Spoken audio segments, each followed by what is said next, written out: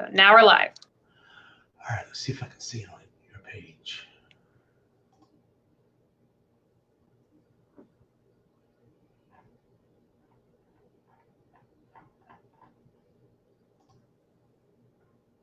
Okay, so I see it. Let me see if I can share it.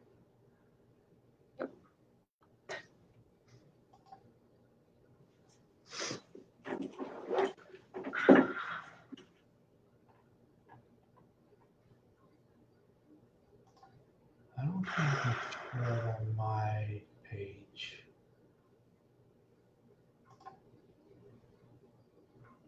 Oh, wait, I can. Hold on a second. Can you do a watch party? Yeah, I'm going to share it. Yeah.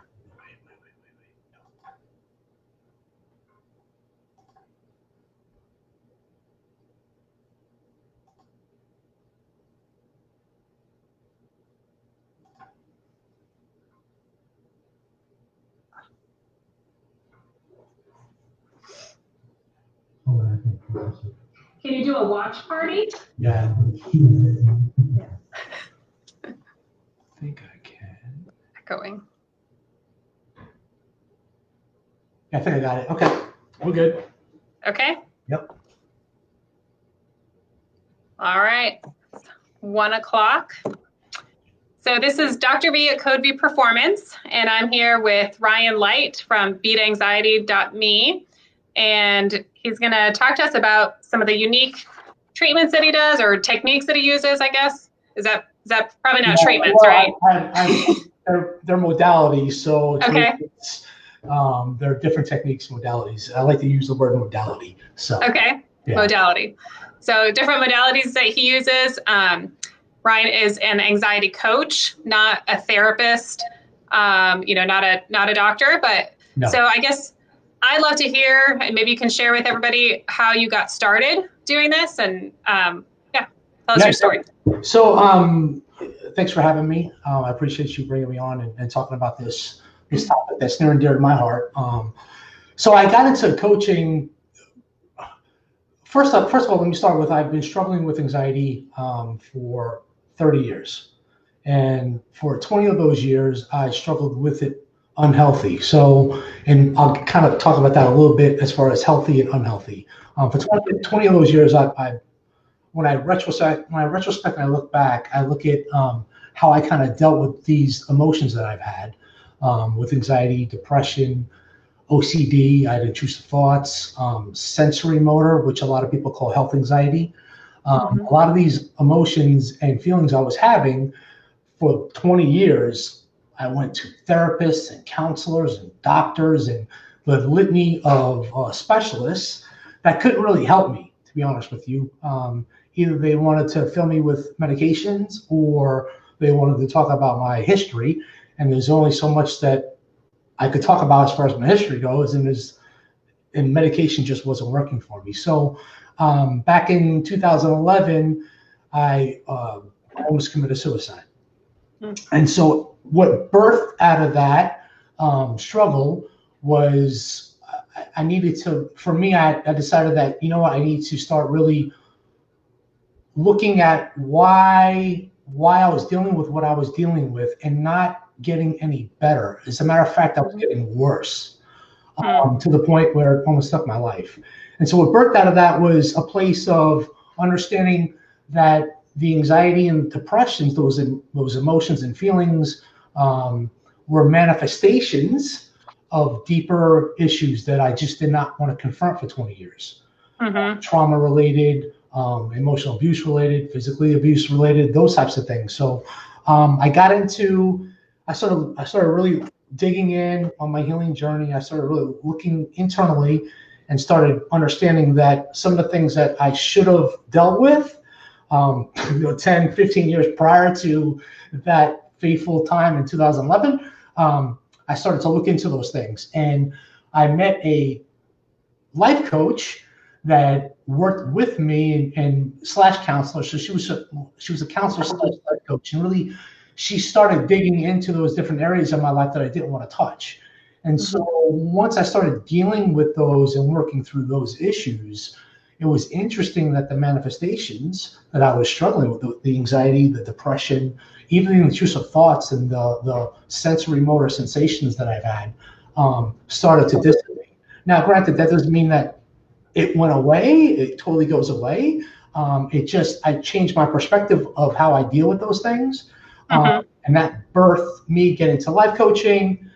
Out of life coaching, I niched in on mental health and anxiety and depression and those types of things, because I've really seen, for me, there's a gap between doctors and therapy. You know, they don't really chat with one another. So the doctors want to fill me with medications, and the therapists wanted to talk about my history, but not really show me how to work through those things. It was all mostly talk therapy. So that's how I kind of got into the anxiety coaching.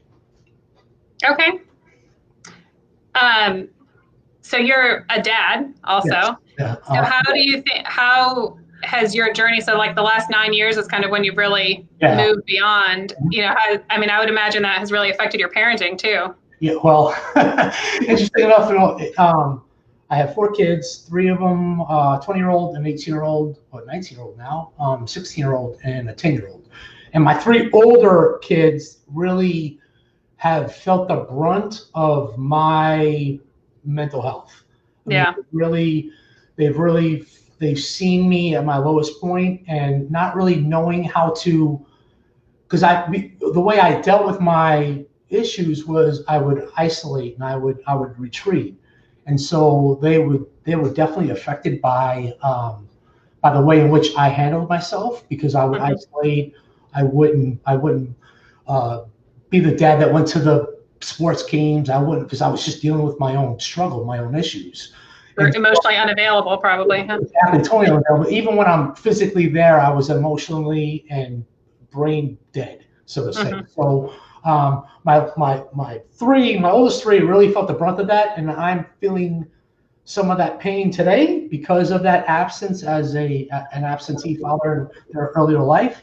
And my 10-year-old really has seen me kind of. What's good out of that situation was they have seen a change. They have seen this new birth. They have seen someone come from the depths of despair, dealing with anxiety and depression and these mental health issues, to someone that can turn it around. So that's the good side of it. My 10-year-old, he just knows me as this go-lucky guy, go-lucky dad that is involved, so which is a good thing. Yeah, awesome. So you touched a little bit on the difference between a coach and a therapist. I guess, where do you find yourself? You know, we talked about the gap between maybe more medical approach and then talk therapy. Yes. Do you feel like you somewhere fill that gap, or do you help talk therapy maybe be more effective, or where do you see that you fit in? Yeah, great question. I see that. So I'm not against therapists, right? So, a lot of people say, are you against therapy? I'm not against therapy. I think therapy has a place for mental health. For me, therapy didn't work, right? I knew that I was emotionally abused and physically abused. I knew that I was those things, right? What therapy didn't do for me is it didn't teach me how to work through those feelings. So it was more talk therapy. It was more like, mom did this, dad did that. I knew I grew up in an alcoholic home. I knew that it was abusive. I knew all these things. How to handle that anger and that frustration and that guilt and that shame and that loneliness and those emotions that I was dealing with. How do you help me work through that? And therapy really never did that for me. And so I'm not against therapists. I'm not one, nor do I claim to be one. So therapy has a place, but I also think coaching has a place as well, right? So I think the difference between what I do and what a therapist does is a therapist, this is how I like to explain it. Therapy looks back. So therapy retrospects while coaching introspects. So for me, to introspect, you have to retrospect a little bit. So you have to look back to understand why you're dealing with what you're dealing with, right? But you don't sit there, right? What you do is you introspect and you start looking at and handling and working through the feelings that you feel today, because that is what's manifesting itself, right? It's the anxiety, the depression, the anger, the shame, all those different types of emotions are manifesting themselves, but we need to learn to work through those. So I think therapy does have its place, but if you've been to therapy for 10 years, there might be something that's not working, right? And there might be something that you might want to look at differently because you've been in therapy for so long. You might want to just maybe change your perspective a little bit and might look outside the box. And that's exactly what I did in my journey, right? I was in therapy for 10, 15 years, and it did absolutely nothing for me.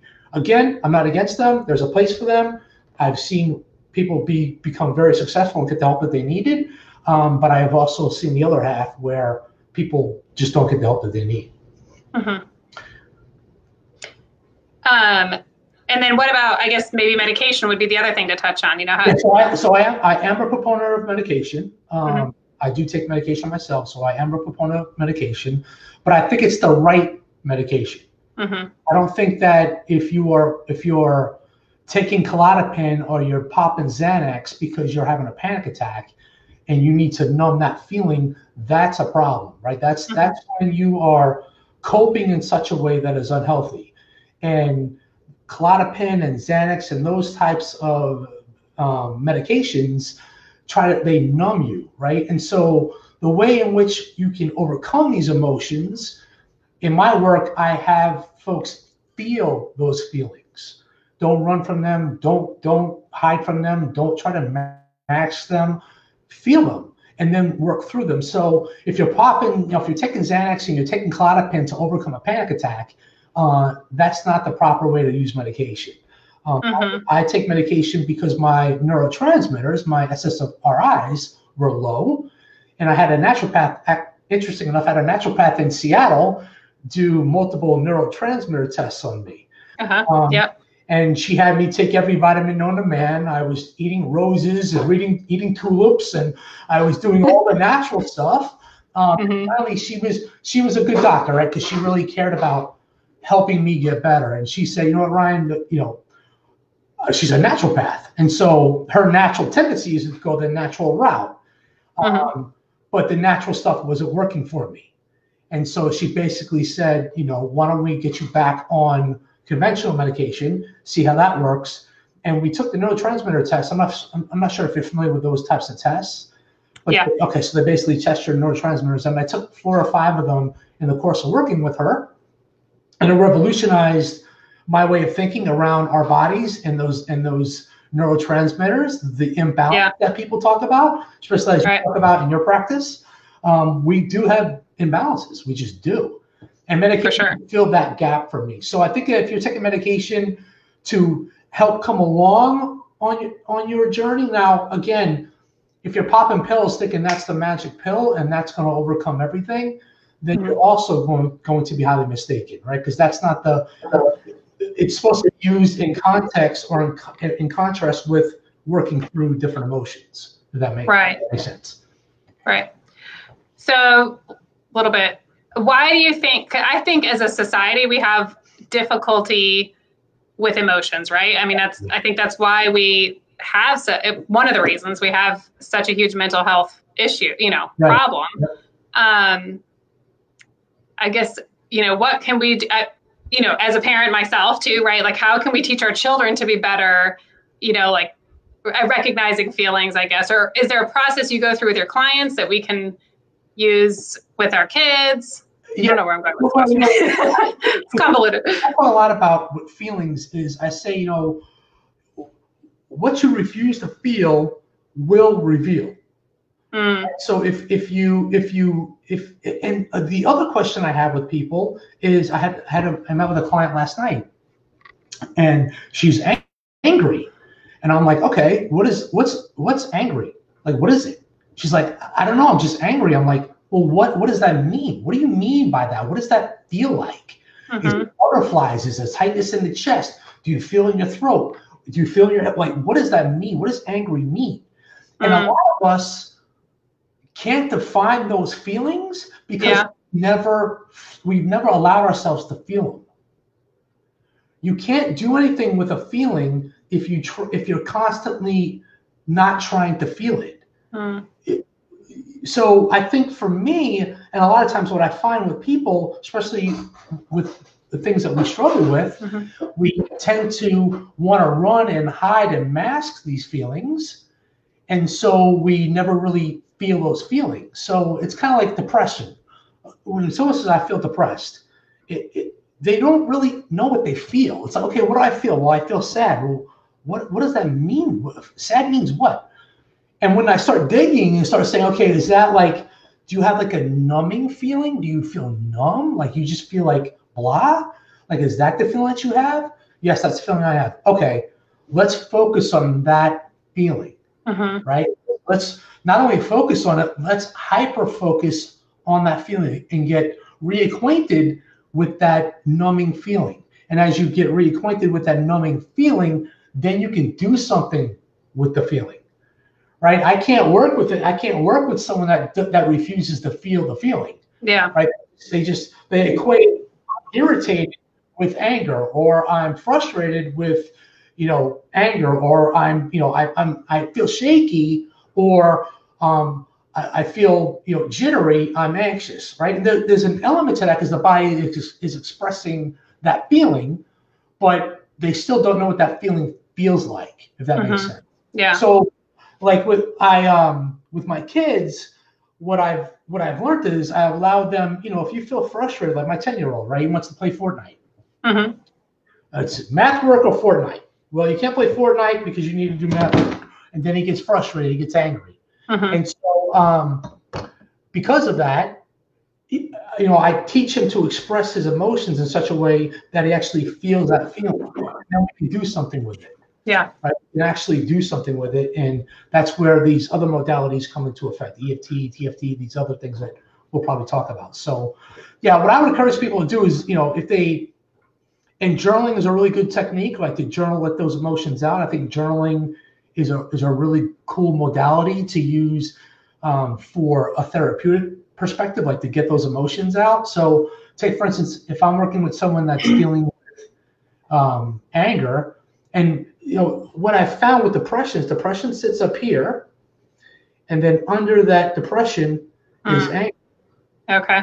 So depression is the manifestation that someone's feeling. They feel like they don't feel like doing anything, or they feel lost in the world, or they feel whatever they feel. They're feeling these emotions, and typically what I found was under that depression is anger.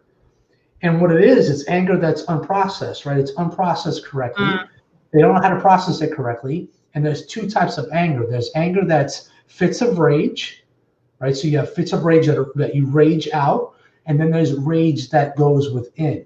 And so you change that focus within, and then you rage in, and that's how we get suicidal thoughts and suicidal ideations, and we hate ourselves and those types of things because we haven't processed that anger correctly, and it's inward focused. And the manifestation of that anger is depression. And then there's some cousins. There's shame, there's guilt, there's grief. There's some other cousins associated with that anger feeling, that anger. But when you learn how to process that anger correctly and work through the anger or these cousins correctly, the depression starts to dissipate. Yeah, it's really, really wild. While people don't realize they just feel depressed, right? So they go to the doctor and they pop a pill and they try to feel better. But you have to work through that. You have to work through those different emotions that are under the surface, if that makes sense. Yeah, definitely.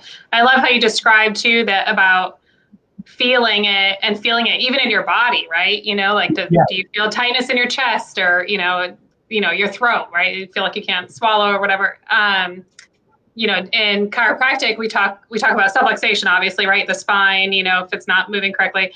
And we talk about 3 causes of subluxation. And the first one is thoughts. It's 3 T's, it's thoughts, traumas, and toxins. So, for sure.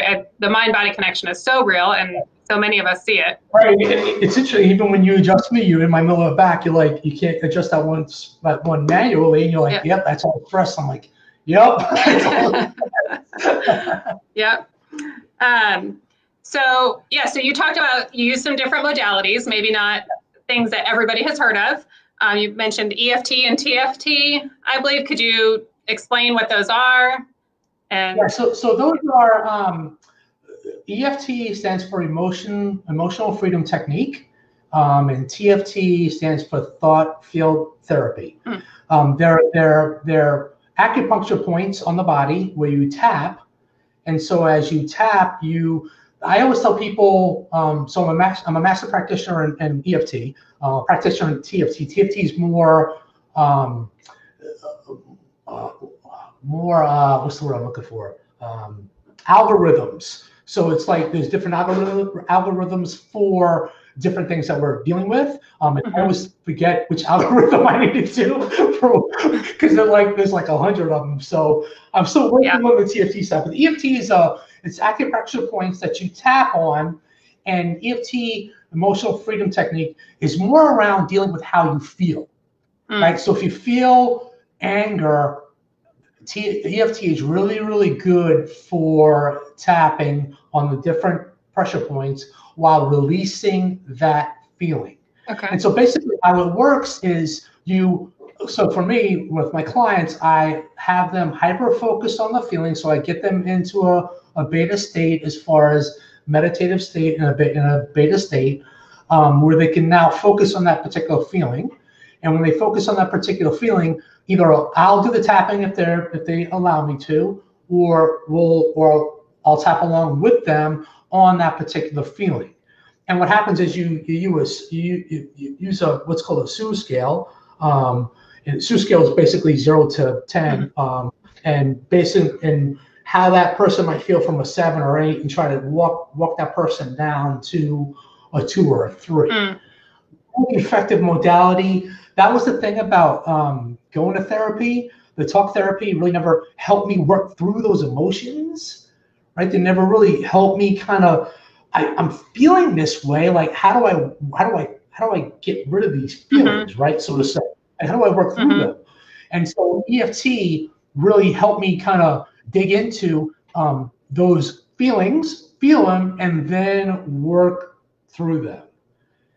So awesome modality. It's energy centric, so it works on the different pressure points within our bodies, and so it's a calming technique. Also, there's a faster EFT technique I do with people that struggle with panic attacks. So if you're having a panic attack, if you feel, because most of us, if a panic attack comes on, it's 0 to 10, right? You're like, you're alive today, and within a second you're gonna die. And so panic attack is faster EFT, is a faster tapping modality that helps you calm yourself down pretty quickly. I mean, within a minute, though, it calms you down. EFT is it's more work. It takes a little bit longer time. You have to work through those issues. And I've used EFT from general anxiety to trauma, right? To sexual abuse trauma. So I've used that modality for feelings from the gamut, right? From just general to a lot of deep-seated trauma. Excellent modality. The other modality I use is NLP, which I'm not sure if you're familiar with. That's neuro-linguistic programming. That's more how you think, right? So it's more challenging the way you think and having you change the way you think based on how you see the world. So kinesthetically, audibly, visually, those types of ways in which we see the world. NLP works using those different ways to help change the way you think. So I'll use NLP if someone is dealing with, let's say, thoughts about themselves. So simple thoughts like I feel shame about what I did, or I feel shame about who I am. Like those types of different thoughts that they might have about themselves. I'll use NLP to help work through the thought patterns that we have, because really it's a thought pattern, like you just said, right? Toxin, trauma, and thought. So really it's the thought patterns that need to change, and NLP is just an outrageously good technique to use for those different thought patterns and changing the way we think. Because a lot of us are struggling. What we struggle with it's a thought thing. It's a thought, and the thoughts we have to change the way we think about things, which changes our perspective of things. And as we change our perspective of things, I always tell people that when you change your perspective of it, what you're going through changes. Doesn't Right. change the fact that you're going through it. Like Yeah. that's not what we're trying to change. We're trying to change that you've either gone through it or you're going through it. It just changes your perspective of why you're going through it. Right? We change the why to what, and when we change the why to what, we stop asking why and start asking what out of this do I need to learn. Does that make sense? Yeah. Yeah. So with most of your clients, do you end up using a combination of techniques? Do you focus on one? Yeah, depending on what they're struggling with, it could be a combination of alongside therapy, medication, plus coaching. It could be alongside things. It really depends on what they're struggling with. I guess I was thinking your modalities. Like, are you going to use EFT and NLP with somebody, or do you tend to focus on? Yeah. So it depends. So take for instance someone I work with that has trauma. You change use NLP, and there's a really good technique called the rewind technique to work through trauma in such a way that changes that trauma where you don't have the emotion towards the trauma no more. You kind of look at it from a third party perspective. Because with trauma, a lot of times what we fear is the fear, right? We fear, and we don't allow ourselves to feel the fear. We're scared of the fear, not so much of the trauma. And so if we can look at the trauma from, if we can come out a little bit and look at the trauma from like a third party, like I tell people that what we'll do is you will no longer be a participant in the trauma. You'll become a audience of the trauma. So it's like you're watching a movie rather than being in the movie. It's a really cool technique called the rewind technique from an NLP perspective that really dives into that and really helps to change the perspective of the trauma, right? Again, doesn't change what happened to you. It changes how you see it. Yeah. So that would work on how you think about it and how you see it. The EFT and TFT will work on how you feel about it, right? Because if you take, for instance, trauma that might make you shameful, might make you feel shameful, like I was physically abused, and so that physical abuse sometimes, I always thought it was my fault, and so I was to blame. I was the reason why that happened to me. So it no longer was I guilty for what happened. The toxic shame set in, right? So and shame is guilt is I'm sorry for what I did. Shame is I'm sorry for who I am. And that shame becomes toxic. So for me, dealing with the physical abuse, the rewind technique really helped me to kind of step out of that those instances, look at it from a third party. That helped me change my perspective of what was done to me, right? But it didn't change the feelings. So the feelings needed to change through the EFT, TFT modality. So really, it's a handshake of both. Yeah. And when it's done both, it becomes very, very effective. Yeah. How quickly do you see people make, significant progress, or is it very individual? So I'll give you, for instance, I met with a young man last night. I was seeing him when his mom contacted me because he struggles with intrusive thoughts. And intrusive thoughts are typically, there's 3 types of intrusive thoughts that I've seen. I've had all 3 of them, plus some. They're inappropriate sexual behavior, they're inappropriate religious behavior, and they're violent in nature. Right, so people that struggle with intrusive thoughts typically have, I'm driving down the street and I'm going to run over a biker, and so the thought is, if I drive down the street and I see a biker, I'm going to run him over or her over. So for me not to have that thought, I'm not going to drive. Right? So so they become agoraphobic. Very limiting, yeah. Agoraphobic, where they won't even leave their house. So this young gentleman had intrusive thoughts that were sexual in nature, right? So he had inappropriate sexual thoughts that he just could not. He went to doctors, he went to therapy, he went to specialized EMDR type stuff. Like he did it all and nothing. And I think I've seen him 4 or 5 times. And last night was my last session with him. Last time I was like, but we don't need to do this no more. Touch base with me if you need me, but you're pretty much good to go. And then I gave him the modalities to use, right? I gave him the tools and techniques to use because I don't, it's interesting as a coach, and you might even think like this yourself. My ultimate goal is not to have any clients. Right? If my heart is in the right place, my ultimate goal is to not to have to heal, not have to help anybody. That if my heart's in the right place. So my ultimate goal is to never have anybody. Right. The reality is people, I'm going to have people, right? But my ultimate goal is to get you in a place that you can do this stuff on your own. Right. And be off on your own, right? Go live life in spite of how you're feeling. Go do life, right? And go do life with the things that I've taught you. And that was a success story. Is that last time I met with him last night? So, which was good. So it depends. I've seen one woman for a year, and I saw him for five times. So it's interesting in the journey. What I've found was, especially for those that struggle with mental health type issues, I tell people that I go through kind of these 4 stages. There is an acceptance stage, or better yet, an acknowledgement stage, a discovery stage, an acceptance stage, and an embracing stage.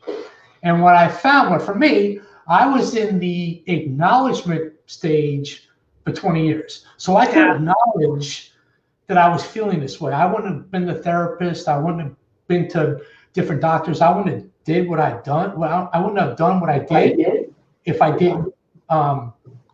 You had a problem. Yeah, I didn't acknowledge it. Right. Where I was stuck at is I was stuck in between the acknowledgement and the acceptance, because I had to deal through the discovery phase. I had to go through the issues, in which is why I was dealing with what I was dealing with, right?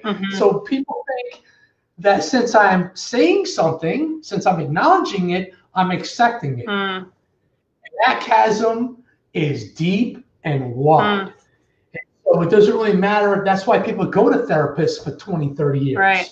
Because they think, I'm acknowledging it. I'm saying something about it. I'm actually dealing with it and working through it. And that's not the case. The case is that you have to go through the discovery phase, kind of like when working with you, right? I come to see you, then you start navigating my muscles to figure out, okay, what's being fired, what's not being fired, right? It's a discovery phase. Right. And to be honest with you, some of the times just wasn't comfortable. Yes. Right? It wasn't. Yep. You're poking and you're prodding, you're pulling and you're lifting and so it's just not comfortable because you're going through a discovery phase. Yep. And when you discover that area that needs firing, that's where the acceptance comes in. And then my body, then you hit these points that allow me my muscle to be accepted. So same type of philosophy. Yeah. And the more I fight you, right, with the adjustments, the more I fight you, the more it's not going to happen. Just because I don't see you doesn't mean that, boom, I'm going to be okay. I need to allow my body to do what it needs to be done. To heal. Yeah. Exactly. So it's that same type of premise. But people and people with us, we've been doing this for 10, 15, 20 years, unfortunately. Yeah. So how would somebody know if they could benefit from an anxiety coach? Are there other anxiety coaches? You're the first person I've met who uses that. Because I thought I had a niche on this thing, man. I thought people would be lined up out the door and I'd be like, everybody want to come see me. And I have a pretty good base. But I think that for me, I always tell people that, if you've gone through the litany of therapists and doctors and you're still, what I find interesting about people is I'll ask them, have you seek counseling? Have you seeked a therapist? Have you done what you need to do to work through this? And either yes, right, for 10, 15 years, that's one indication that you might want to think out of the box to do something different. Yeah. Or they do nothing at all, right? Because it comes down to either they're scared to, or from a financial perspective, right? They don't have the finances to do those types of things. But I think that if you are in a place where you need help and you think that you need to, you're ready for help. That's the acknowledgement phase, and you want to heal. That's the difference between, I think, I really base my work on healing. Because I'm a firm believer that we can heal these issues when we dig deeper into what is really going on. Yeah. And so I always tell people they can benefit from seeing someone like me if they are ready to work through and heal those issues. If they want to talk, if they want to talk about their anxieties and depression, I'm probably not the best person for them. I'm not. I'm not talk therapy. That's not what you're about. Yeah. I'm about getting deeper around the real issues. And so a couple of clients I had to fire. A couple of clients I'm like, you know what? You're wasting your time. You're wasting your money with me. And so I think that people can benefit if they've gone through the litany of therapists. They might want to think out of the box and maybe change the perspective on maybe some modalities that could benefit them that they just maybe haven't heard of, like EFT, TFT, and NLP, these different modalities that we've talked about.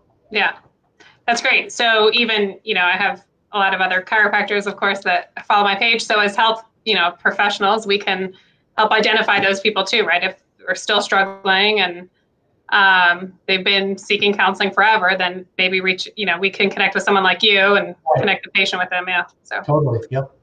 And so do you do your work remotely or in person? And I know you have a couple options. I do both. I don't have to fall prey to the legal stuff of a state, right? Because I don't have to be licensed. You're not licensed. So, it's not like, I don't think you can go to, like, maybe you can. I know therapists can't. But I'm not stuck on that, so I can be telehealth or I can be in local. So I see people local in my office, and then I see people online just like this. So I think that both is most effective. Interesting enough, the online version, if someone can be comfortable in their house, they're a little bit more apt to be open with what they're struggling with. Okay. Because everybody works from a place of safety. And they feel safe in their own home, and that sense of safety that they do have. I've found that they're a little bit more apt to really dig a little bit deeper rather than me seeing the whites of my eyes in person. So got it. And then I saw on your website you have a Facebook group. You also offer individual coaching. Can you choose one or the other, or they go together? So I have a Facebook group. My Facebook is beatanxiety.me. You can find me there. Then I have a Facebook group. I have two groups that I kind of manage. One was a paid. I charged $7 a month for that. It was a paid group, but then I removed that payment. And those members have a little bit more of my time, a little bit more of my insights, a little bit more of my coaching. There's only so much I can do because what we struggle with is so individualized. Yeah. Right? That really, from a group perspective, I really can't get into issues. So it has to be kind of surface level. And so I might talk about breathing techniques and meditative techniques and things that we can do to help calm ourselves down. But to really get into the nitty gritty, you need the one-on-one coaching. So really, you just need that. So I tried the group thing before, and it wasn't successful in such a way that people felt good, right? That they were acknowledging it. They felt good about themselves, which is okay. But feelings come and go, right? So you feel high now, and then reality sets in, and now you feel low. Yeah. And so so the Facebook group is free. It gets a little bit more attention from me, and then obviously I do one-on-one coaching as well. Okay, very good. In your journey through mental health, have you heard about like the brain-gut connection, or some people say the gut-brain connection, all that? Yeah. I had You worked with a naturopath. I'm sure she probably addressed that. Yeah. I thought, because I'm I'm from New York, but lived in Seattle for 20 years, so I got the Northwest vibe going on. So Yeah. I'm a Northwester with a New York accent. So I mean, this guy was straight up naturopath. Now, interesting enough that I'm not sure how it is in the state of Georgia or from PA, from where you're from, but in Seattle and Washington, you're a doctor. Yes. You're a licensed doctor. You're a doctor of naturopathy or whatever. Actually, it's a big. I'm not sure. Do you know the training facility out there? There's a big naturopath training facility that is kind of it's national recognized. I forgot the name of it. But anyway, all of our neurotransmitters come from our gut. Mm-hmm. Right. So right. Yeah, you're talking about that. That's what I think of that. Yeah, everything comes from the gut. So if you have gut problems, yeah, obviously that is going to fall prey to how we think, and that's where we feel the butterflies or feel that tension. All that is the neurolephin and the adrenaline kind of coming from the gut. So that's all pumping up, going through to have these different types of feelings. So there's a definite gut-brain connection that a lot of folks just don't know, right? Yeah. They don't understand. And my naturopath out in Seattle really helped me to understand how I was eating, what I was eating, how I was exercising, what I was not doing, what sleep was affecting it. Like, it was everything I was doing was wrong. Everything. And so no wonder why I crashed and I did, because everything I was doing was wrong. Because for me to cope, I reached for the bottle of wine. Right? So, and I didn't do it because I wanted to just, have a glass. I did it because I wanted to numb the feelings. Yeah. Or I would binge eat, or I would not eat at all, or, you know what I mean? Like, so it was all over the board with me. But there's no doubt the science is behind it. There's a gut-brain connection. If you don't work through that, that's the physical side of us. Yeah. If you don't work through the physical side, it will have an impact. There's just no doubt about it. Yeah. Do you have a naturopath or anyone you work with now, or kind of share clients? I don't have one. My wife has one. I haven't seen hers yet. I still love my one in Seattle, and I'm trying to get her to break the rules a little bit, but she won't. Well, definitely don't say her name now. She definitely, I fell in love with her, and she really has helped me out. So yeah, I haven't found. Yeah. Awesome. Great chiropractor. A great chiropractor. Oh yes, who's that? Yes. Thank you. You shared one awesome testimonial earlier. Do you have any other favorite stories you like to share? Yeah, I think that all my stories, whether they're everybody I work with, whether I see them off on a good note or I just couldn't do nothing for them, I'm a firm believer that everything happens for a reason. Everybody comes into your life, circumstances, situations, the good and the bad. Have a reason. So I've seen a lot of success stories that came from me. There's one woman I worked with up in Michigan. That's the woman I saw for a year. She was dealing with toxic shame. She struggles with borderline personality disorder. She was in a relationship that was emotionally abusive. She never lived out of the state of Michigan. The list goes on and on and on. And she's made a complete turnaround. Moved from Michigan, got out of the abusive relationship, now lives in Georgia, interesting enough. Oh, wow. And has totally just revolutionized and changed her lifestyle, changed the way she eats, changed the way she thinks, she's still on a healing journey, right? She's still going through her healing journey, but she's a totally different person than who she was. And she's kind of my white paper on taking someone that has been labeled with, her label was borderline personality disorder, right? That was her label, right? And that's what she was. I'm borderline, I'm so borderline. I act like this because I'm borderline. And the fact of the matter, that was only a label. And so but that label became her identity, right? It became how she saw the world. She saw the world through her label. And as she started working with me, it took me months to start changing her perspective of that label, right? And get rid of that label to the point that even the way now she talks about it, because she does have her ups and downs, right? This is something that she does struggle with. Yeah. Borderlines do have these ups and downs. And so she does struggle with these ups and downs, but she recognizes it and even talks about it differently. So classic white paper case around loving someone through their emotional issues, and seeing the best of someone and using the modalities that we talked about to help heal those underlying issues, right? Yeah. And those issues she just never wanted to deal with. And so as we dealt with them, the manifestations started to dissipate. So that's her classic case, my white paper on. Awesome. Do you ever work with kids? Have you worked with any children? I do work with kids. They're a little bit different working with them. I would rather see them local. I'd rather see them inside my office. Just because of the comfort level. I'll even sometimes, if they're local, I'll go to their house to see them. Just so they're comfortable in their place. So the problem with kids is they don't really, not a problem, but they haven't learned how to work through those different emotions and feelings. They feel them, and they're not. Parents have a hard time acknowledging them. Right?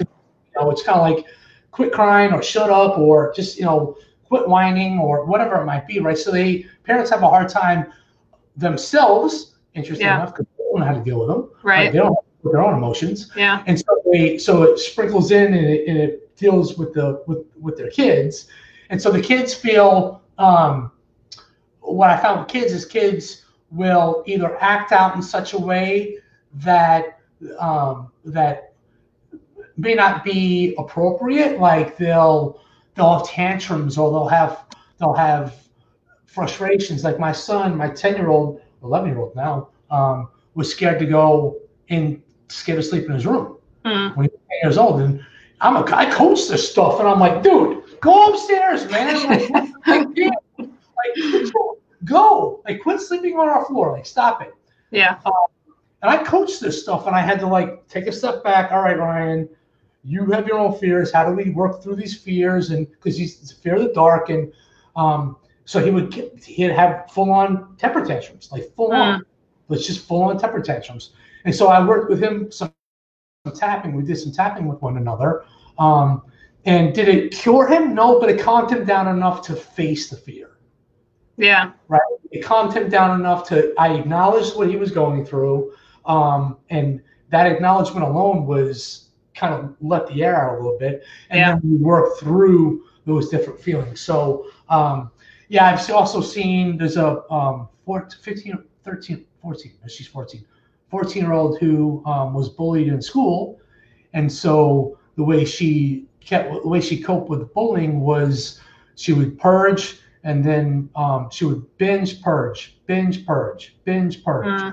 And that she was dealing with those different emotions through food, right? So from a doctor's perspective, she has an eating disorder, which she does, right? Yeah. That's the way she was manifesting her coping mechanisms with binge, purge. Well, when you go deeper, right, rather than working through eat on this particular time, have this amount of food, I'm not saying that that's wrong. What I'm saying is we need to go deeper, right?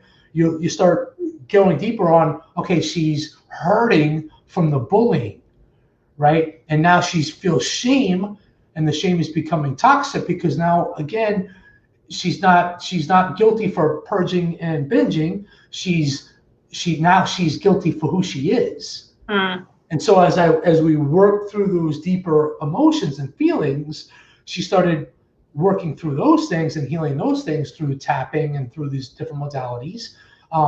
So her eating disorder started to dissipate. Now, is food still her struggle? Yes, it's still her struggle. Is she totally just cured? No, but now she at least understands that when she does feel like doing these things, what are those emotions, right? Are they shame? Are they those feelings that she was feeling she was trying to drown away, so to say? That makes sense.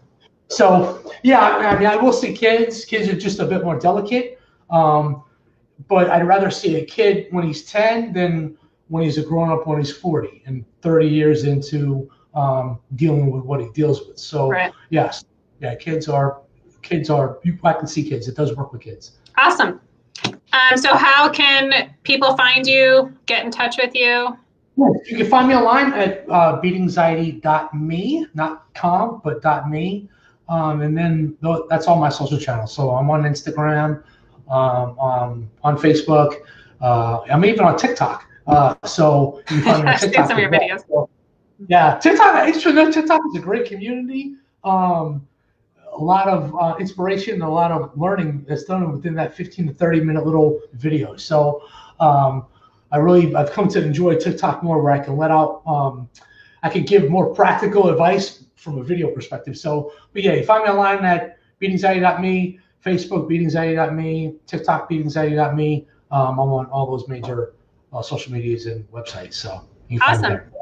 Great. Well, thank you so much for sharing all that with us and sharing your story. And yeah, I'll be happy to send some people your way, I'm sure. Yeah, great. I'll talk to you soon. All right. Bye-bye. All right. Bye-bye.